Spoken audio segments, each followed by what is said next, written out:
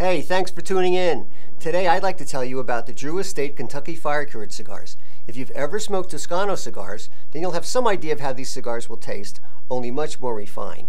But if you've never smoked a cigar made with fire cured tobacco, boy are you in for something different. Kentucky Fire Cured Cigars were introduced by Drew Estate as an extension to their My Uzi Weighs a ton line in 7 shapes, and they span the stocky Flying Pig, which I'm holding here, to the Slinky Delfinas. But where My Uzi uses a blend of Nicaraguan and Brazilian tobaccos, Ecuadorian Connecticut shade binder, and a Mexican San Andreas wrapper, the Kentucky Fire Cured line uses the same blend, but they add American fire cured tobaccos from Virginia and Kentucky that imbue the mix with a rich, smoky taste and aroma, very similar to a peaty Scotch or a hearty bourbon. But to fully appreciate these cigars, it helps to know a little bit about the fire curing process.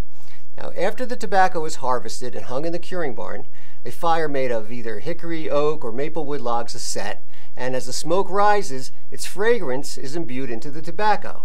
This is very similar to when you're barbecuing with hickory wood in order to give your burgers that smoky, savory flavor. Now, once the fire-cured tobaccos are rolled in with the other tobaccos, the result is a medium-bodied smoke, unlike anything you've ever tasted, as layers of earth, hickory, oak, sweet tobacco, and spice are revealed. Now, full disclosure, these cigars are not for everybody. Some people find the fire-cured flavor and aroma a little too overpowering for their palate.